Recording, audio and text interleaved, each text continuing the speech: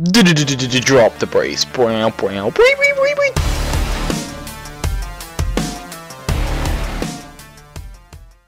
What's up guys, it's Bob here from Powerslaying, and today I'm going to do something a little bit different than what I've done in my past videos. I'm actually going to do a quick guide series starting with Powerslaying, and I'm going to go over exactly what Powerslaying stands for and what exactly you need to do to be Powerslaying and making the most out of it. So what I mean by Powerslaying is using piety and also a cannon on any task that you get. Well, any task that you can actually cannon, but pietying every task and getting the quickest experience per hour out of each task that you possibly can.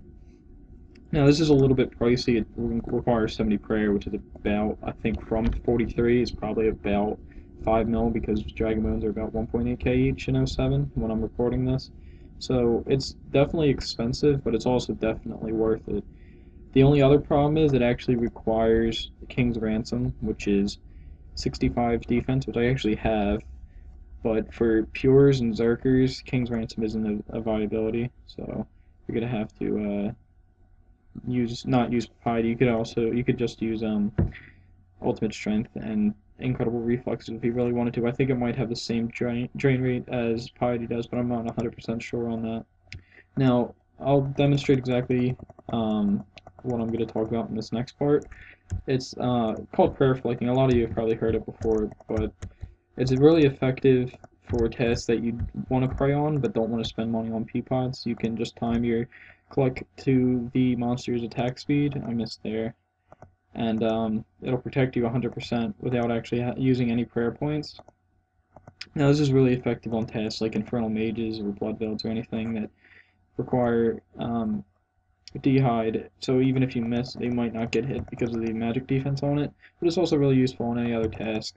And you can also flick on and off Piety or Ultimate Strength or any of the things you're using, but it's a little bit more complicated if you're going to double-click Protection Prayers and attack increasing prayers. Now the second thing I want to show you is something that not a lot of people probably know about. I don't know if it's going to do it in this video, because of course whenever I'm recording nothing works the way I want it to. But if I go and click on this ring as a monster's attacking me from the east, and when see he was attacking me, okay, it did it anyway. So it was attacking me from the north, and it drug me all the way over here. And if you can see in the top, or the east corner of my map there, you can actually click on where Chowder is, and it'll just run you directly over there. It's a little quick tip. It's not really like, oh my god, it's super amazing, but it's definitely helpful. I actually found that out by accident when I was using the fairy rings. So it's really nice to just be able to walk over to Chowder and talk to her and get a new task without too much of an effort, instead of having to click about 4 times to get to here. It saves a little bit of your wrists. So the third thing I want to go over is quests that are useful for Powerslaying and almost essential for Powerslaying pretty much. And the first is going to be Monkey Madness, because this game is the best strength training weapon in this game at the time I'm recording this. I don't think there will be any others released, but who knows. The community can always vote on what they want released or not, so we'll see. But T-Scam, I have to say, is a must. Other than getting a whip, which a lot of people don't have, and I'm sure most of the people, if not all the people watching this video, don't have one.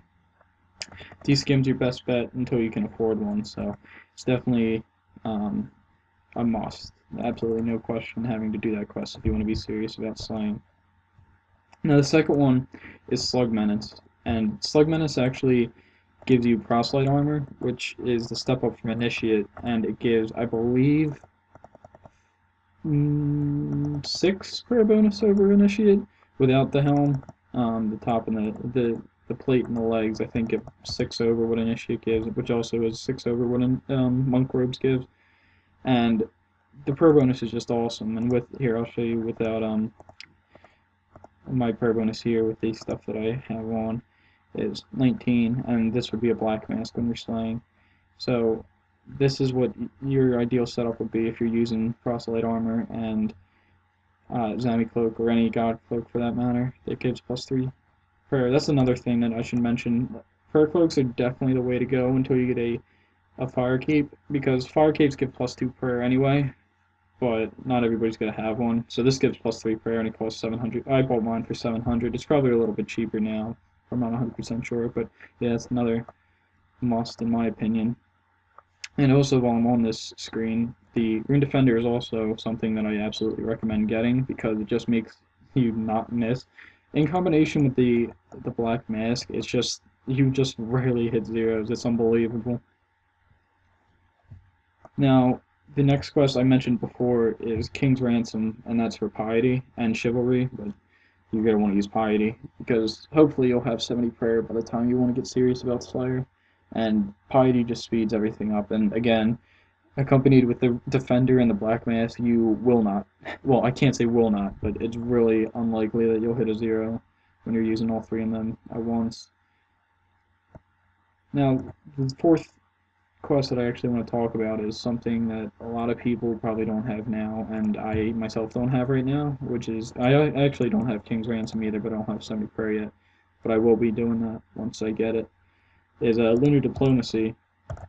Now, you might be wondering why exactly this is good, and it's actually because on the Lunar Spellbook there's a spell called NPC Contact, and what this spell does is you can talk to Durdell, and I believe Shelder too, but I'm not 100% sure, and I think Turiel as well, so you can actually cancel tasks without actually going to Berthup as well, so it's really useful, and it makes getting new tasks less of a hassle. Like, if you're using Banaka, you know how annoying it is to walk to Edgeville from either Fairy Rings or from Rock or from Barb.